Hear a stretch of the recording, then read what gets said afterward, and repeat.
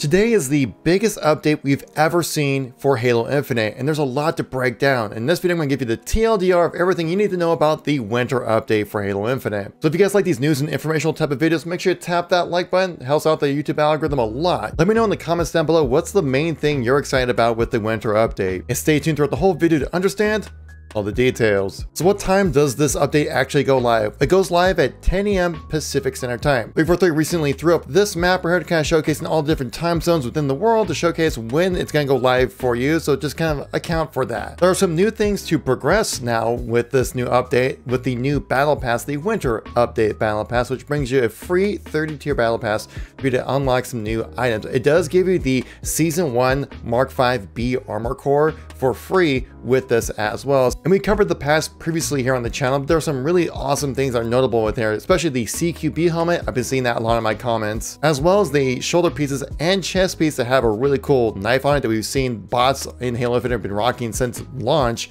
Now we finally get a chance to play around with it. Now you do have a battle pass to progress through, but previously you had to focus on just doing challenges, which were fine, but can be really tedious and annoying and force you to play in ways you don't want to play Halo in. Well, that's been completely revamped with Halo Infinite, now focusing on the Match XP beta that's launching with this winter update. Now you'll be earning more XP through just playing the game, and also be rewarded more XP depending on how well you perform within the match. Now the challenges are going to stay within Halo Infinite. They're going to be something more generic overall, so you can just kind of play Halo Infinite however you want and progress. Now you still have to complete all the challenges to earn your weekly ultimate reward, but they actually did a great thing of cutting down the challenges from 20 down to 10 challenges for the week. So they made it less grindy, and you earn XP through just playing the game as the main source of progressing through the battle pass, which is fantastic. The Match XP beta and the revamp to the challenge system might be the largest quality of life improvement we've ever had for Halo Infinite. There is also free content you'll be receiving for just playing the game and jumping in and logging into Halo Infinite, not even playing.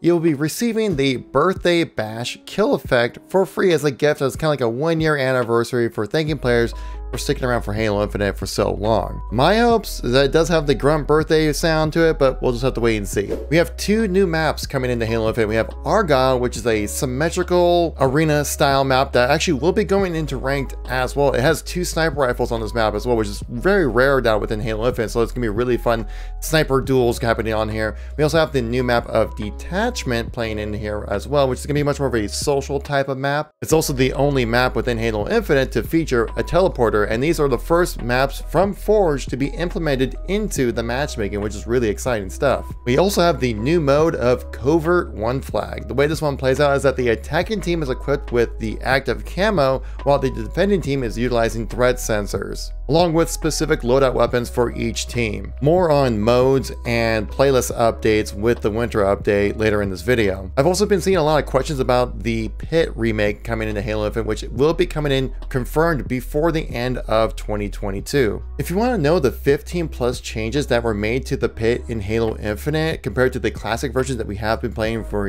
years now, I have a video on my channel to check out. One of the biggest features I'm really excited about coming into Halo Infinite is online co-op campaign, which I'm super excited about. I had a chance to play the flight early access of this feature, and I found myself just losing track of time playing co-op campaign. It might sound a little dull because most of us who are watching this video, I'm sure, have already played the campaign, but trust me, it's a whole new experience playing with friends. So don't downplay this feature, guys. It's gonna be really fun to jump in and play some co-op campaign. I was playing with a friend. I was like, okay, I have a busy day. I'll maybe play for like an hour. And then like 3 hours later, I was like, okay, dude, I gotta get up and mow the lawn. And for you grinders out there, there are 24 new achievements coming with this winter update. Achievements ranging from just kill X amount of enemies to some specific ones like complete the conservatory within 15 minutes, or defeat Tremonius with a skewer. Now, probably the biggest drop of content we're getting with the winter update is the Forge beta. Now, I've made multiple videos on this channel showcasing some amazing things people have made with the leaked out version of Forge that's really incredible. If you thought Halo 5's Forge was great, wait until you play Halo Infinite's Forge. It's basically a dev tool for people to play around with. Now, making content is fantastic. New maps and modes, always like great, but fundamentally you need to find a way to be able to share this content around so people can go around, download it, possibly go viral. That's why a great thing with 343, they made a recommended tab, a popular maps, popular modes, and popular prefabs in the game as well. So you can search up what people are downloading and playing, what the most popular items are. There's also an ability to search content as well for specific things you're looking for. Forge is currently launching with 6 maps that you can forge on, which are all brand new for you to play on, with the maps of Arid, Ecliptic, Institute, Mars, Seafloor, and Void. But like how I mentioned, you can do this all in-game. You can also do this on the website of Halo Waypoint, which I am super happy about. They recently just announced all this great thing, saying Halo Waypoint's latest update brings all the Halo Infinite content browser to the web, which is fantastic. This is actually back in Halo 5, they had the same feature, and I actually used the website to search up content to bookmark it to play it on my console back on the Xbox One more than I did actually searching in the console itself. I always just found it way easier to go to Halo Waypoint. So now you'll be able to do this on the website. Now, this was absolutely crucial to have the content be able to be something that people can easily share, find, download, and experience. This is absolutely what was needed, and I'm glad that 343 did this. Now, remember when I was talking about the Covert 1 flag mode and how we would talk about modes and playlists more later in this video? Well, we've gotten to that point now.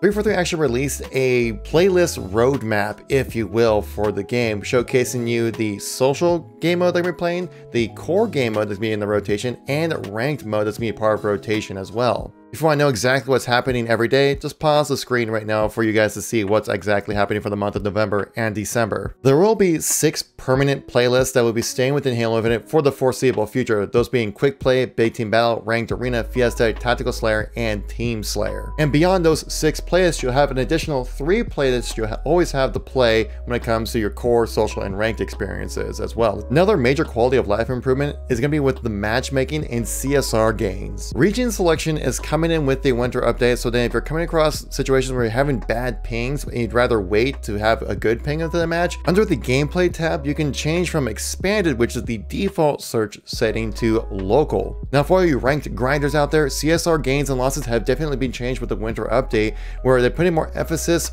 on winning the match compared to individual performance, which seemed to be the biggest weight when it came to how much CSR you gained or lost. Some minor changes to how you gain and lose CSR were changed with this update, where if you quit out of a match early, you lose a lot of CSR, and it's more forgiving for players who leave a game where they're outnumbered, and a new flag system to indicate players who might leave a little too early or too often for them to get banned. There were some significant changes made to the sandbox of Halo Infinite, some major nerfs and buffs. With the weapons that received buffs were the Commando Rifle, Plasma Pistol, Pulse Carbine, and Disruptor. The nerfs coming to probably the best gun in the game, the Battle Rifle getting a little bit of a nerf, Frag Grenades getting nerfed, Snap Sliding being removed from the game, the sword also gaining a little bit of a nerf, on top of the drop shot ability to drop your weapon faster than actually swapping your weapon has now been changed to where that is the same time. If you want to know more about the sandbox changes, check out this video right here, or also check out what YouTube recommends for you. Thank you very much for watching, catch you on the next one.